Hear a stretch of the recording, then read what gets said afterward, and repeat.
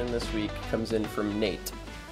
It's about increasing FTP. Nate says, I'm 44 years old and got into cycling about 5 years ago. In just 2 years, I made huge gains, increasing my FTP from just over 200 watts to over 300 watts. I've since maintained an FTP between 320 and 330, but feel stuck here. I'm a little over 200 pounds and 6'3". I'm built more like a complete athlete than a typical cyclist, so getting under 200 pounds is very challenging for me, which puts me around 3.5 watts per kilo. My goal has been to reach 4 watts per kilo for a while now, but I have not achieved it. I've followed several trainer road plans, and last year I focused on sweet spot training based on some reading that I did, but I still haven't seen any major increases. When I think about weightlifting, the goal is to increase weights to push your muscles beyond their comfort zone. I've been considering incorporating over-unders, some 3 to 5 minute efforts at 105% of FTP, along with some 30-30s to help push my FTP up. However, when I read about it, I keep seeing suggestions for sweet spot and threshold workouts, but those haven't helped me achieve a higher FTP. My main goal this winter is to increase my FTP, and my big, hairy, audacious goal is to reach 400 watts. Currently, I can train between 6 to 8 hours regularly, but I'm trying to increase that to 10.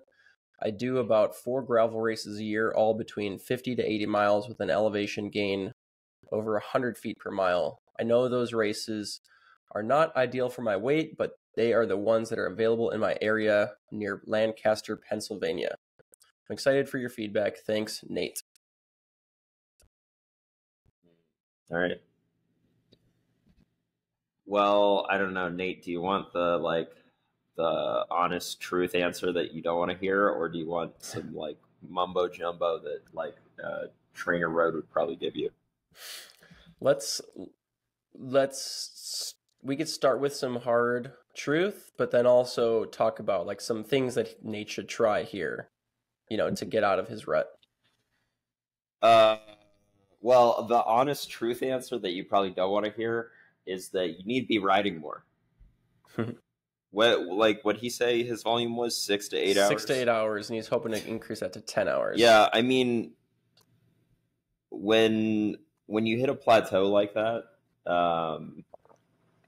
I think people think that there's something magic that they can do with their intervals to try to get out of that rut.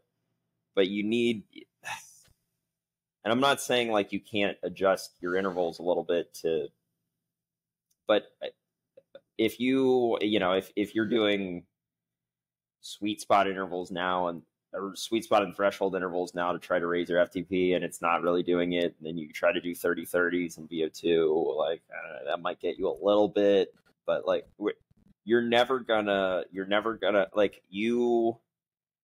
for example, if your super lofty goal is 400 watts, you will never get to 400 watts doing less than 10 hours a week. I'm not saying it's impossible. There's probably some genetic freaks out there that can get to 400 watts on that. But given the information that you've given us, I don't think you're one of those people. Your volume just needs to be higher than it currently is right now. To get to that point. Yeah. Yeah. In 400 watts, I mean, he says that is a big, hairy, audacious goal. And I would agree with that. I mean, to go, it's one thing he went from 200 to 300 watts early on in training, but the earlier you are into training, the more low-hanging fruit there is to gain from just any kind of structured training. So that's not surprising to see a 100-watt increase in that first 2 years. But to see another 100 watts, that second 100 watts takes years. You're talking many, many hours, many, many years. Exponentially harder than the first 100 watts. Exactly. You definitely, you can't just keep doing the same thing for 5 years and hope to get there. For sure. I mean, he talks about, switching up the structure, switching up the training to try and overstimulate the muscles, or, you're really talking about your, cardiovascular system here. But that's not even enough. Dylan, exactly what you're talking about. You need to overload your system with more training is really what it comes down to see that kind of an increase. Now he talks about getting to 4 watts per kilo, which for him, I just did a quick calculation, would be around 360 watts. So if he's at 330 right now, as what he's, he says 320 to 330. So he's seen 330 at some points. We'll call that kind of the maximum of what he's achieved. Now we're only talking another 30 watts, which is 10%, still a lot. And you're still going to need to do something, change something in your training to get there. But that seems more attainable without like going crazy off the charts with volume. But yeah, 400 watts. I mean, that might be a stretch with given the constraints that you're working with at, even 10 hours a week. Yeah.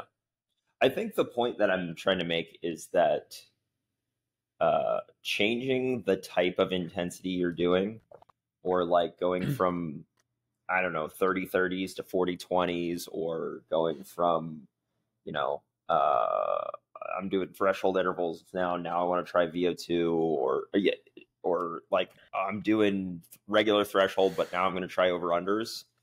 I don't want to call that a marginal gain, because I think perhaps it's a little bit more than marginal, but that's not going to get you 30 watts. Yeah. The way I look at that, switching up the intensity structure, switching up the energy systems that we're working, I see that more as either one, you're just trying to change the stimulation to keep things fresh and keep your body making adaptations so the training doesn't get stale. That's one way to look at it. But also, really for a lot of athletes, it's just talking about specificity. What are we trying to train here so that you're most equipped for the type of efforts that are going to be demanded in a race? And that's where we might focus on some of those different areas and change up your intervals specifically around what's expected in a race. But it's probably not going to change your threshold a whole lot.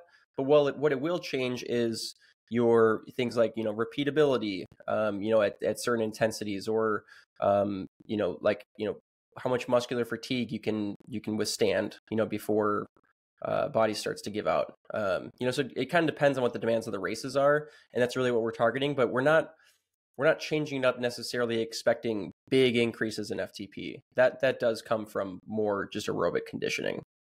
Mm-hmm. And even yourself, looking at, anecdotally for you, like you've had to do things, change your training in the last few years in order to see some of the improvements that you have. And you have seen improvements, Mm-hmm. A lot of people could think, you were at an elite level 3 or 4 years ago and you're at your peak, but we've seen improvements, in your training and in your, overall fitness profile, but you've had to change things in your training. And a lot of that has actually probably come from some increased volume at times too. Yeah. Yeah. I get why, I get why people are looking to try to find a different route other than increasing their volume. It's because increasing your volume is hard if you've already got a packed schedule in your life. Like, you got other stuff to do. You're not a pro cyclist. You can't ride 30 hours a week. Yep. But it's, yeah, there comes a point, like, if you have all the time in the world to train, then we can actually have a conversation about what the optimal volume is for you. Like, is it 15? Is it 20? Is it 25? We can talk about that, and it probably changes over time, or over the course of a season. But if you're anywhere below 10 hours a week, I think the conversation should be more geared towards how do we increase that. Yeah. Yeah. And there's certainly, everyone wants to get the most bang for the buck, right? Like, if you've only got 8 hours to train, let's see what we can do with those 8 hours to get the most out of you. But what we're saying here is that the most out of you is probably not going to come close to reaching your full potential.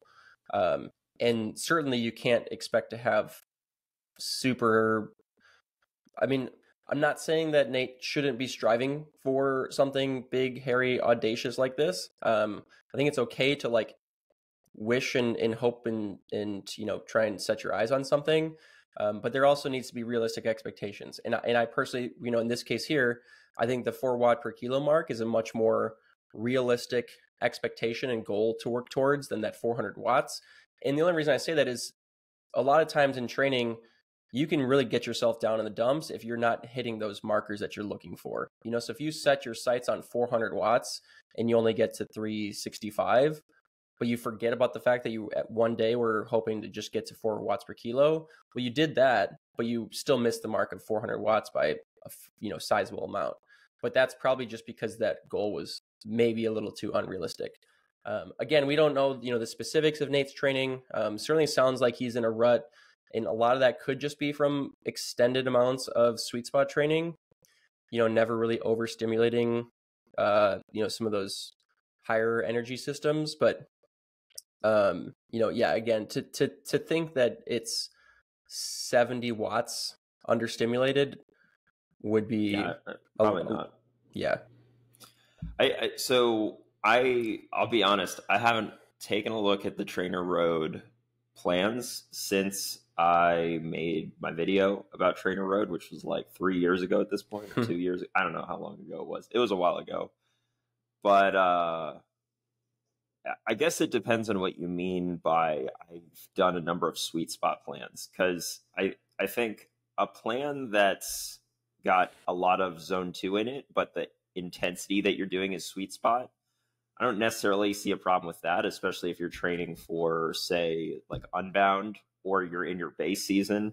I think that's actually how I train for Unbound, or how I train in the base season. Like, I'm doing mostly zone 2, like over 80% zone 2, but the intensity that I'm doing when I do intensity is sweet spot tempo, whatever.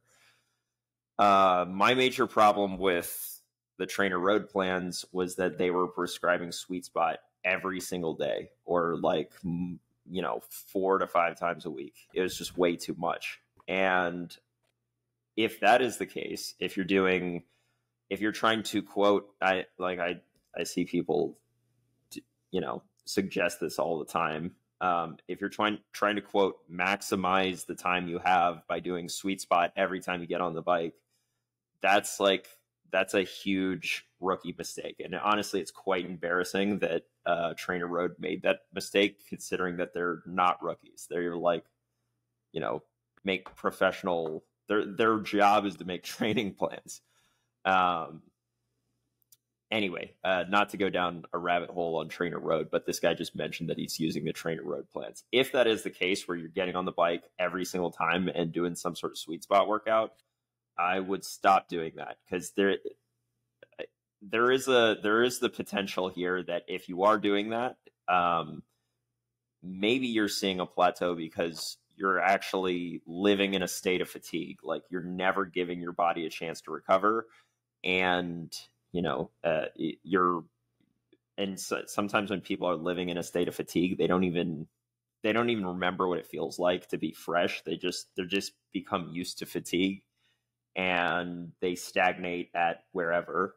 Like, this guy's stagnating at 320 to 330, and it honestly might be the case that if he just gave himself some solid rest, he'd have another 10 to 15 watts right there.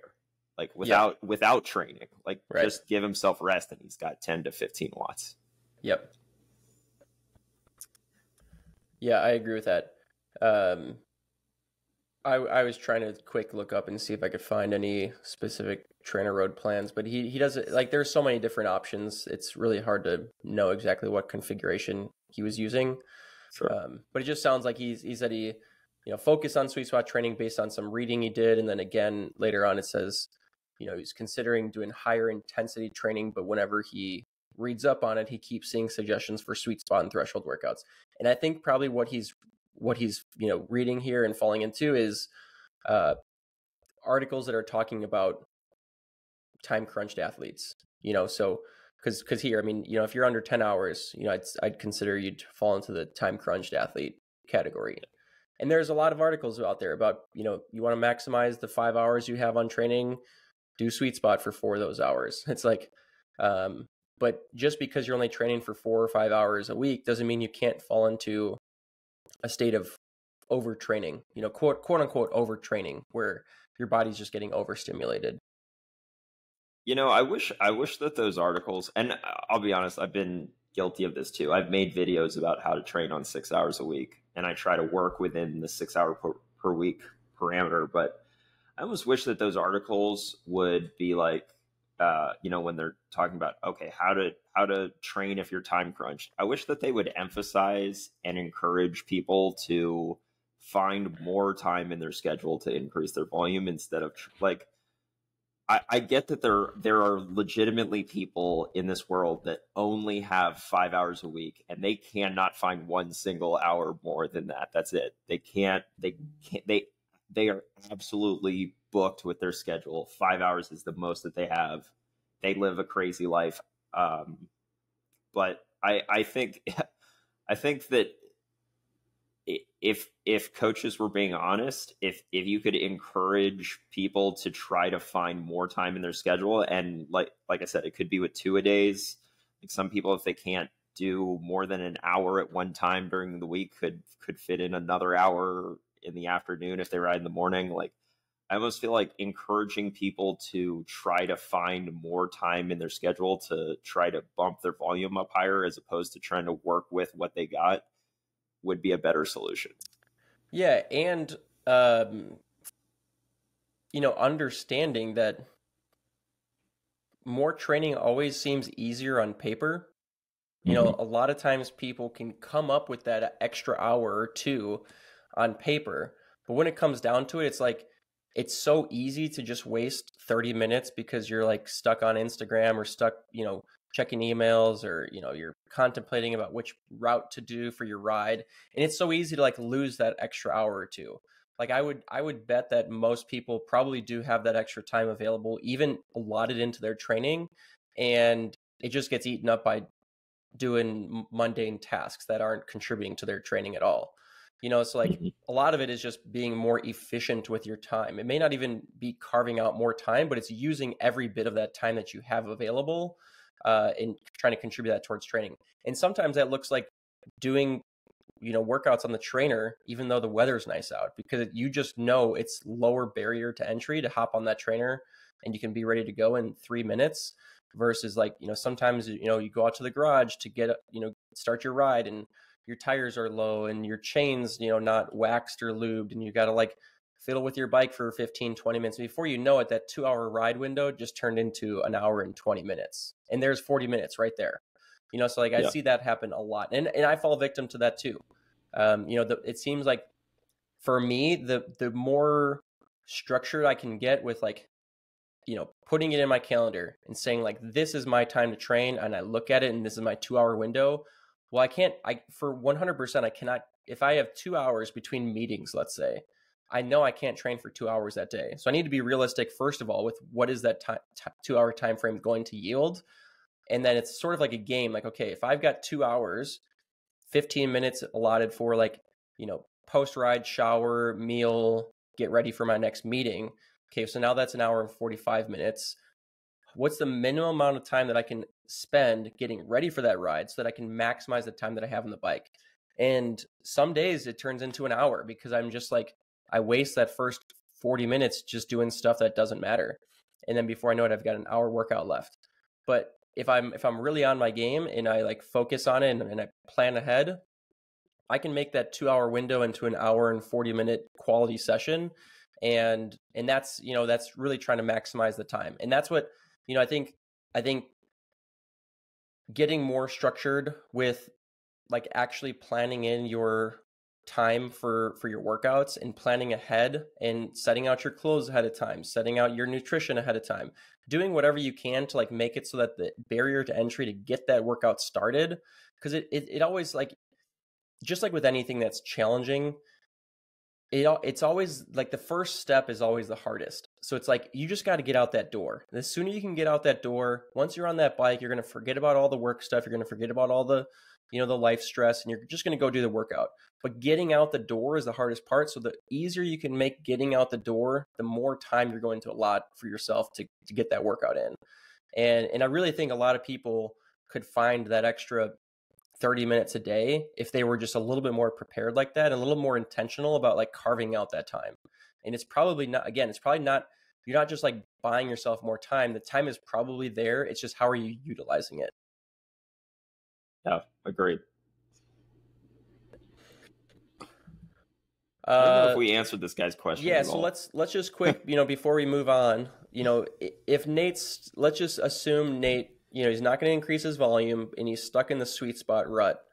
And is it sort of in, it's off season time right now. He talks about over the next few months, his goal is to try and increase his FTP as much as possible. What are some things you would maybe suggest he tries to switch up his training to stimulate some different energy systems and maybe get a little bit of fitness bump and get him out of this sweet spot rut? Yeah. So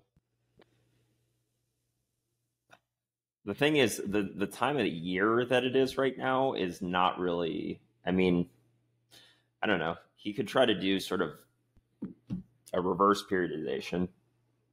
I think that if you're seeing a plateau with a certain intensity, you should change it up and you should try something different.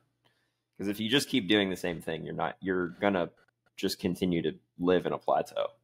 Yeah. So, and I almost he's talking about, oh, well, I'm thinking about 30/30s or this or that or whatever. I almost, if you've just got the generic goal of, generally raising your fitness, I almost don't even think that it matters what the specific intervals you're doing are, but you should change it if you're hitting a plateau. Like, you should change what you're doing. Yeah. And when you say change it, you mean change your focus of what you're targeting for the next block. Mm-hmm. You're not talking about every single workout changing and doing different, Right. style of workouts. You're talking about if you're plateaued at sweet spot, move into VO2 max block or move into some, anaerobic work, but still stay structured with that and don't just, throw spaghetti at the wall. Like you still have to have some intentionality behind what you're focusing on. And generally I would say, tempo and threshold, maybe you can extend those blocks out to 12 weeks, where you start to see that plateau. But if you're talking about like a VO2 max block or an anaerobic block, I mean, you probably only need to do 1 4-week block of that and you're going to, see some increase or see some change. And if you don't, then for sure you're probably up against the volume limit versus training stimulus limit. Yeah. Again, though, so if I had to make a rough estimate here, let's say you're doing a bunch of sweet spot now, that's like all you do, and then you switch to VO2 max and 30/30s, that will probably bump your FTP, if that's your goal. That will probably bump your FTP up 5 to 10 watts, and then you will hit another plateau, and then you'll be plateaued at 330 to 340. Like you will not hit 360 by just switching it to 30/30s. That's not going to happen. Yeah, the only thing I would say, well, it says he's been training for 5 years. I mean, 5 years is probably long enough that you are starting to get that pretty solid base. Like maybe 5 years from now. I mean, generally I say until you have 8 to 10 years under your belt, like you're still going to benefit from contributing to your overall aerobic capacity. It's just going to take a long time to get there. So like you might, if you stay in the same track you are on right now, maybe you get to that 4 watts per kilo, metric or, goal. But again, unless you're really increasing the volume, something very audacious might be out of the cards, or at least just a little bit out of reach. So he doesn't say his age, does he? 44. 44. Yeah. Okay. So, I mean, here's another thing to consider is that at 44 years old, your people hit their peak for endurance sports around late 20s to early 30s. And then after early 30s, the slope down is pretty gradual, but it gets steeper and steeper and steeper as you get older. And so at 44 years old, you're kind of, I mean, I hate to say this, but you're kind of fighting time here. You know what I mean? So if you have a goal of hitting any number, like that's like a lifetime goal for you of being at 4 watts per kilo, or let's say like being at 400 watts, you actually are, if that is a goal for you, you are kind of fighting time here, because it will actually only get more difficult to do that as you get older. Yeah. You know, what I look at in this equation is not just their age, but also what is their training age. Yeah. So like Nate's training age is only 5 years. Like he still has room to improve as an aerobic athlete. So like, yes, he's 44, and yes, he's on like the downward trend as far as what his potential is. But when I think about it, it's like his potential is just like, instead of being at 300 watts right now, if he was in his late 20s, he'd probably be at 350, right? So like, it just means like what that baseline is lower now, or what the potential is the potential ceiling is lower, but it still doesn't mean like he's not going to necessarily get worse with time. He can still improve because his training age is young enough. Now, if Nate said he's got 25 years of training under his belt, yeah, that's actually a trickier equation. So we're not trying to say, Nate, discourage you and say like there's no room for improvement. It's just like, to overcome that potential ceiling that is slowly decreasing over time, you probably do have to fight against that by things like changing up the stimulus and trying to throw in some increases in volume at times. And even something like what I was going to recommend is maybe you can carve out like an actual training camp, or a high volume block week or something like that, where you could go somewhere, or you could take the time off of work and stay home, or whatever it is, and like get that 15-hour weekend, get that 18-hour weekend, where you're like really getting to overload the system. Something like that, you might see a more sizable bump from. Maybe you can do that like every 6 months, and then that's a way for you to like really overload the system with volume without having to being able to increase your volume too much on a day-to-day basis. It takes some structure, some sacrifice, some intentionality to make that work. And you certainly don't want to overdo it. You don't want to go and do 30 hours. You don't want to triple what your volume is, but you could probably double your volume, with a training camp and get away with it pretty handily, as long as you don't have all the rest of life stresses going on. So that could be another option too, that, maybe you think about over the winter time or something, is getting something like a training camp in. Yeah. Okay, sweet. Well, let's touch on this last one real quick.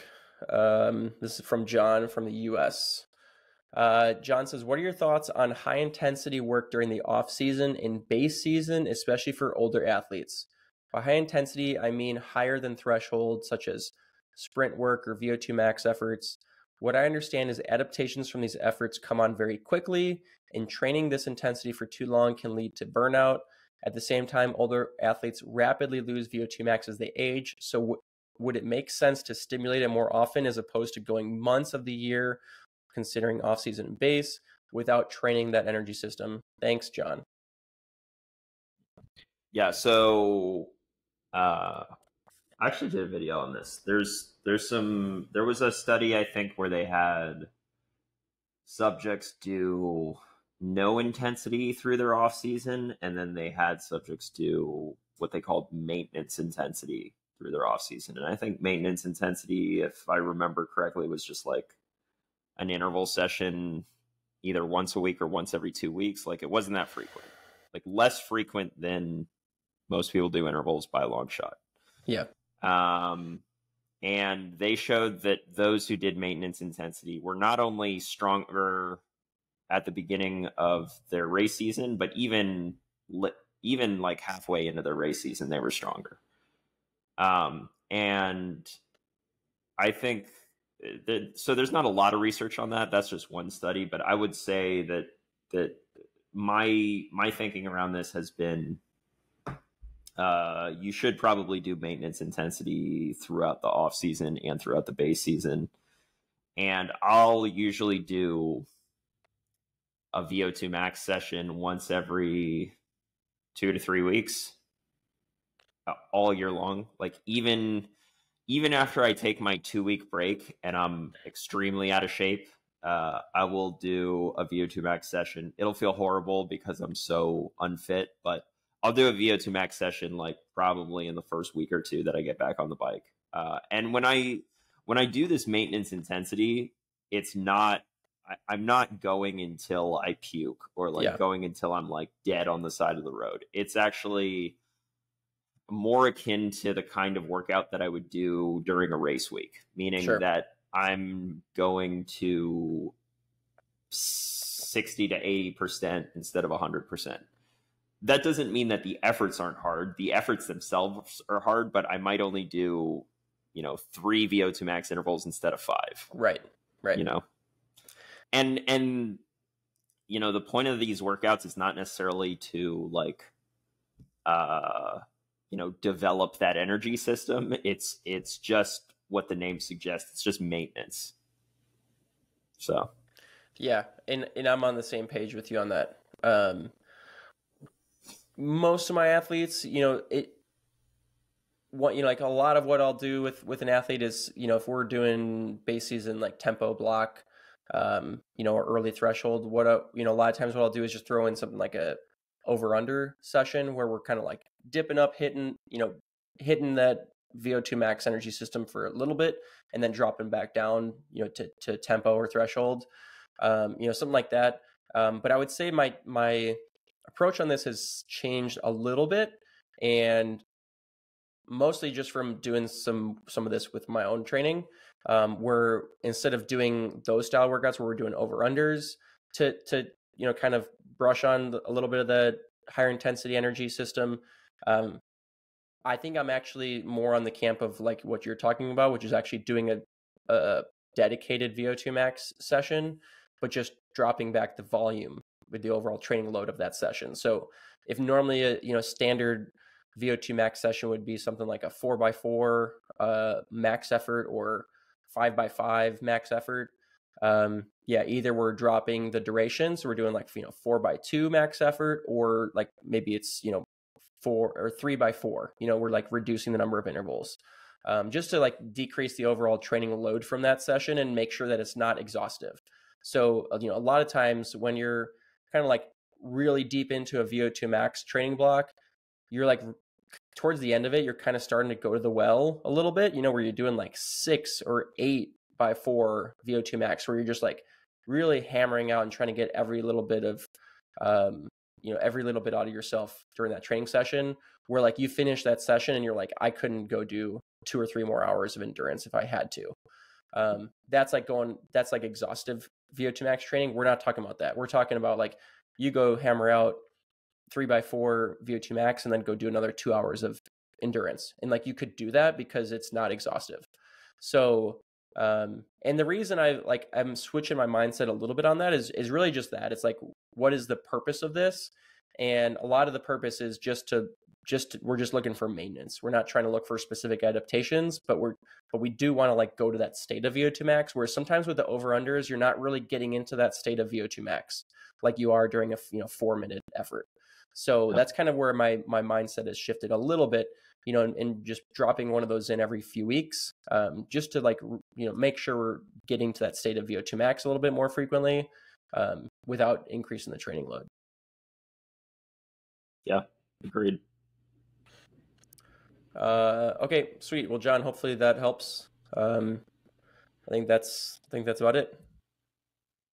Sweet. All right, man. We'll see you. See ya.